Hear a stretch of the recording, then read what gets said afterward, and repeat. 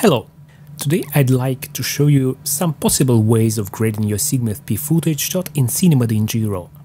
I will also cover how to do it both in paid studio and free version.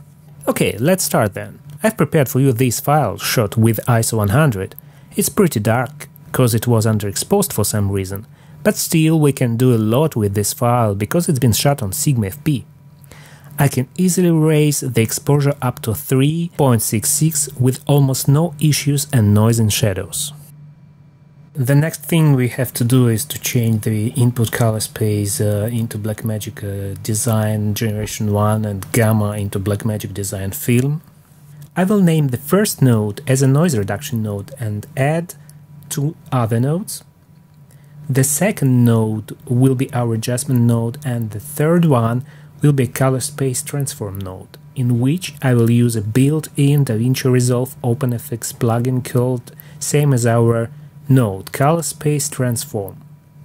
Later I will tell you how to use a LUT instead of this plugin. Now, this plugin transforms a Blackmagic Design color space and gamma into Rec 709.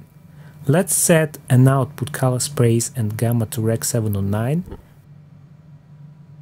And in input color space I choose Blackmagic Design Generation 1 and in input gamma Blackmagic Design Film. So you can see the image gets its contrast and saturation. But what we see here is that highlights are clipped. We can correct it by setting the tone mapping parameter to a luminance mapping. And it gives us a nicer flatter highlights by compressing it a little bit. Now we need to adjust the white balance. For the sake of this tutorial I will use a simple tool that can make it very fast. I take this small picker here and click on the eye, assuming that it should be white. Well, now it looks much better. It's time for a small secret. I will add a very useful tool called false colors. Basically, it is a LUT that I've created for you. These and other LUTs, which I use in this tutorial, you can find on the link in the description below. It will cost you just $2. Please don't judge, I spent some time doing these LUTs and tutorial, and I will spend all the money to make my channel better for you. Also, I'm sure you can find free similar LUTs in other places online. By adding this LUT, we switch on a Predator Vision. Some of you might already know this tool. Actually, what this LUT does is converting 17 stops of gray into these colors.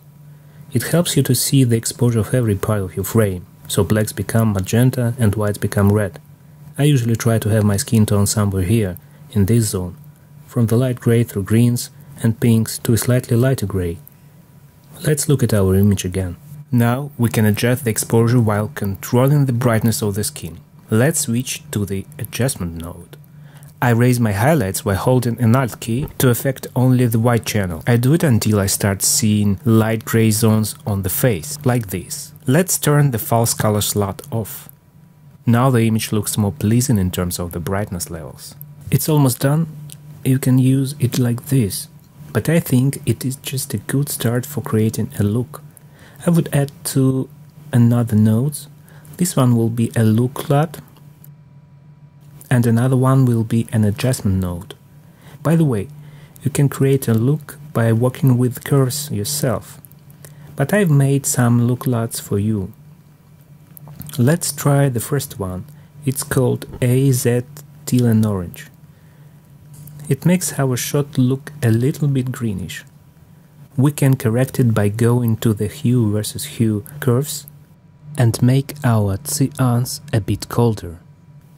I like the skin tones, but I would desaturate it a little bit, and the hue versus saturation curves. Maybe I also desaturate greens, coming back to the hue versus hue tab and move greens towards blue a little bit, making them colder. Mind that every LUT is just a starting point for your look. It never works like applying LUT and getting a super Hollywood look. You always have to make little adjustments. Each shot is unique. Like this one, it has a lot of contrasty things on the background, boring white, colorless snow. But here this LUT works good, and maybe it wouldn't work for your footage. So let's reset the adjustment node and try this teal and orange LUT. Let's check first the skin exposure. It's okay. This LUT also looks good to me. Raising contrast a bit, you can make it a little bit colder. This is another teal and orange LUT that you can use for your project. Like this, already good. But let's try another thing. I switch to the vector scope and try to compress colors even more. I will go to hue versus hue curves and add another node. I will shift my greens toward blues, shift my skin tones a little bit towards red. I will try to compress blues even more. Maybe I need to desaturate green colors. Continue working with the skin tones. Okay, fine. I like what we've got here. Let's try another one. Reset adjustment node. I will apply a TO new LUT. This LUT is already doing what I've tried to do with the previous one. It compresses blues. Maybe we can correct skin tones a bit. And let's check the exposure. I guess I need to bring the highlights a bit down. Right, like this. That was TO new LUT. And let's try another one. Resetting this node. This is a winter forest LUT. It's a great look already. I would correct skin tones a bit by bringing them to this skin tones line in vector scope. Doing some changes in the curves, hue versus hue. Yeah, this one looks perfect for me. Let's check the noise. Actually, there is not much noise. Special thanks to this amazing camera. But we can clean what we have with the built-in noise reduction tool. We switch to the first node. Usually I set frames to 1 or 2. This shot is almost still, and that's why I set the motion range to small. I always unlock Luma from Chroma, and for this small amount of noise I set Luma to 1 and Chroma to 20. Same for spatial noise. Checking. My computer goes crazy. Good. We have almost no noise here. Okay, let's see how we can do the same grading in a free Davinci version, not Studio One. Instead of color transform plugin, you can always use a transform LUT. We need to create 2 new nodes. Turn the plugin node off. The first node should be a saturation node. I go to the RGB mixer and set each channel to 2, bringing colors in our image. And then I apply a built-in LUT to the second node. The LUT is called Blackmagic Broadcast Film to Extended Video version 4. Yes, and this is how it works. Let's compare by making a compound node.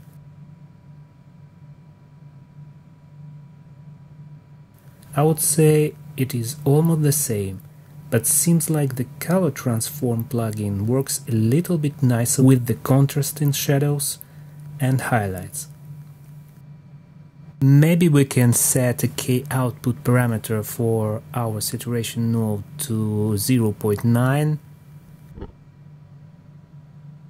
and lower the contrast in our adjustment node to achieve the same look. Like this. Okay, let's go and see another approach. I go to a color menu and reset all grades and nodes. Zoom a little bit. RAW settings will leave as it is. The first node will be our noise reduction node. This one will be adjustment node and a LUT transfer node. I want to show you how you can work with built-in film look LUTs. But before doing this, we have to transform our Blackmagic Design color space and gamma into ARRI Lock C, cause all these film LUTs are made for Lock C. I've made another useful LUT for you that transforms a Sigma FP footage interpreted as a Blackmagic Design color space to a kind of Lock C, because usually a footage from Alexa looks even flatter. But still, it works fine for our purposes. Let's create a false colors node. I turn it off for a moment. The next thing, we have to do is to create another 4 nodes. The fourth one is going to be our film look LUT. We go to the film looks collection and choose this Rec 709 codec 2383D60. Then I bring colors in our image as we did it before in the RGB mixer. Yes, let's adjust our exposure.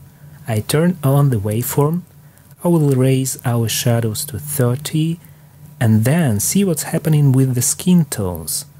I will raise my highlights until I start seeing gray zones on the face. I will adjust the white balance using this tool and clicking on the eye. Into other nodes, I will work with the sharpness to achieve a film look. Here I will set a mid-tone detail to 25. And in this node I will raise the sharpness in the Sharpen tab. Setting radius to 0.44 and scaling to 0.3. It's fine. Maybe a bit boring. Let's try and add a teal and orange LUT.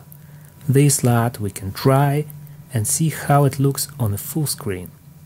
Because of adding sharpness, we have a lot of chroma noise here. We can clean it by using a built-in noise reduction tool. Another good reason to buy a studio version of Davinci. I will use the same settings as before. I think that I can raise shadows a bit more. Full screen? What I like about Sigma FP is that its lumen noise looks like a film grain, no fixed pattern noise. Maybe we can try another LUT.